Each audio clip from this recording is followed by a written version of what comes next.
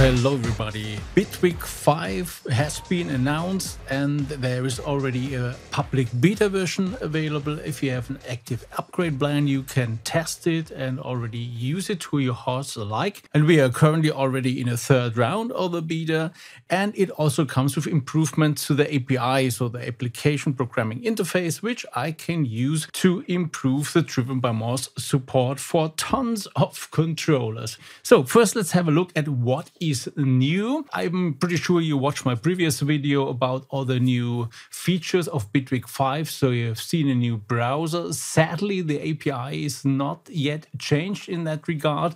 You can still use the browser interface on your hardware device with this current implementation, but the first column will be empty and you will not have the different pages as before, so the tabs.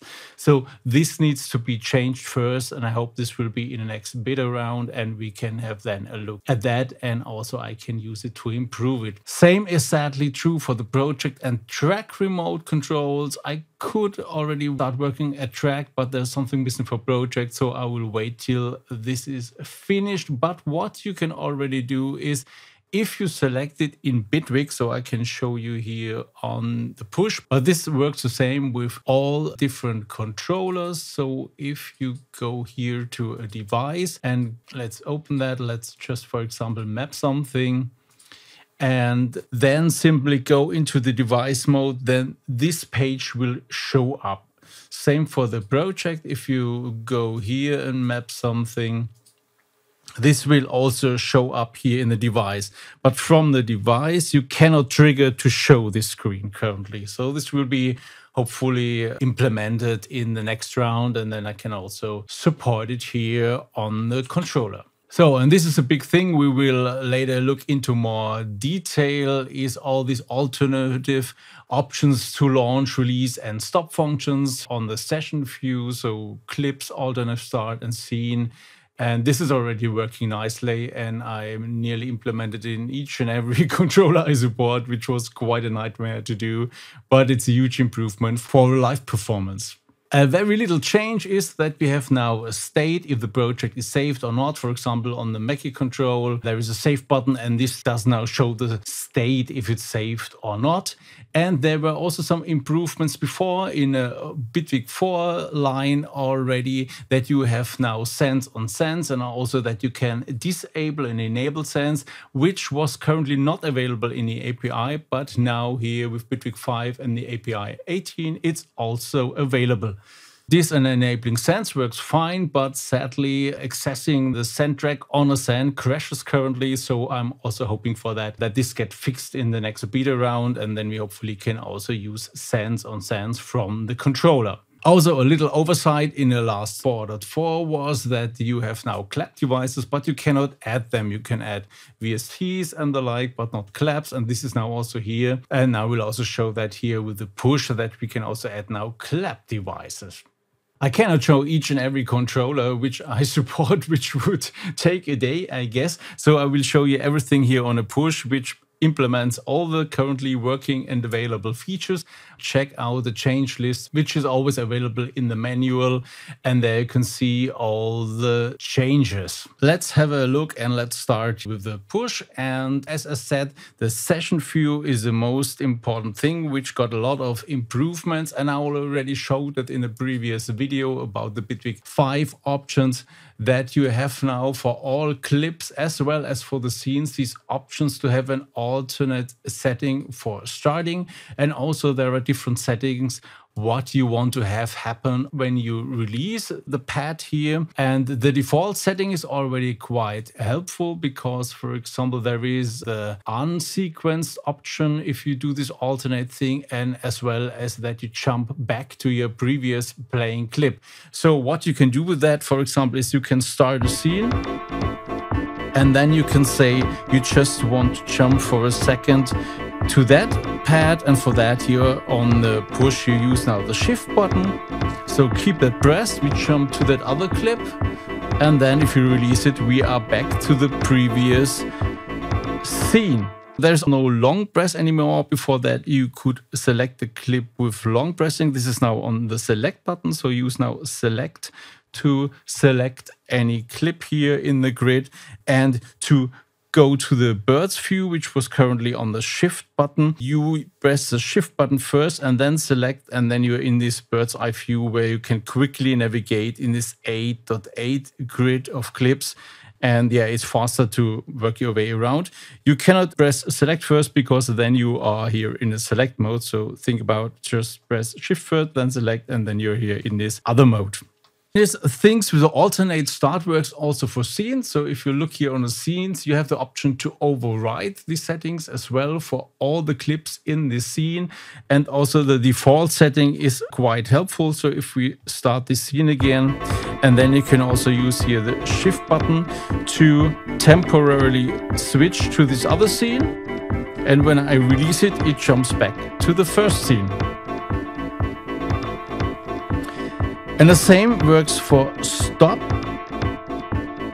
So we can stop all playing clips with a stop clip. So everything stops. And this works also for an alternate setting. So this one stops it in an alternate setting depending on the scene launch settings, which means, for example, if we don't have quantization here in alternate setting, we also don't have it on stop. So let's start that again. And I can now also use that with shift to trigger alternative option. And if you do so, it will stop immediately because this is also not sequence. Great improvements for live performance. You can, for example, have a break on a second scene, quickly jump to the break, then release here the button, and then have your normal clip playing before. So very, very helpful addition. You can also use this stop function on individual clips, not only on the scene. So you use that by pressing the stop clip button. So let's first start something. Let's go here back to the track. You need to be in a track view so we can have here access to the track buttons. And if you press the buttons above the track, it simply stops the clip in time, as we had before. But if I press it below, then it will execute the alternative stop setting, and this stops the clip immediately. So much for the session view.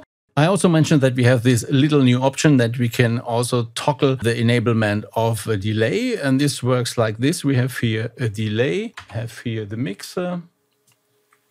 Or let's even go here to the mix view. That is easier to see. So I change here the volume of this delay, and I can also disable it. And this works by pressing and then again select and then simply touch the knob, and then it will go offline. And if you touch it again with shift and select pressed, it will be active again. Might be also helpful for live performance. For example, you add delay to snare, crazy delay for a break, and then you simply disable the delay again and have the pure snare sound. And as I also mentioned, you can add now clap devices. And I have here this add track option here on a push that you can pre-select devices you want to add. And let's have a look at that in the settings. And there on the push settings, you can say what plugins you want to load on this. Let's, for example, why not have here Bacilla as an example, as a last instrument. And this should have shown up here. And if I click that, we get now a Bacilla instance in the clap version, as you can see up here. So this is now also working nicely. A feature I did not mention in my overview video, which is quite helpful, is that you can set now the color for your clip area. So you see here is red, the clip area, which is currently covered here on the push. And I can change now this color. For example, I can say I prefer to have this in, why not have it here in purple? And it doesn't look purple because I have other controllers active as well. So if we move here the area of the push, you see now the push area is now in purple. So that's it. That's the first overview what we can do with beta 3. Also, the DrivenByMoss implementation has to be considered to be beta, so don't use that in any productive way. Just use it for experimentation. And I just wanted to release it because many people already ask about it, if they can have the support for Bitwig 5 and tinker around with it. And so here it is. Enjoy, and don't forget to make some funky music.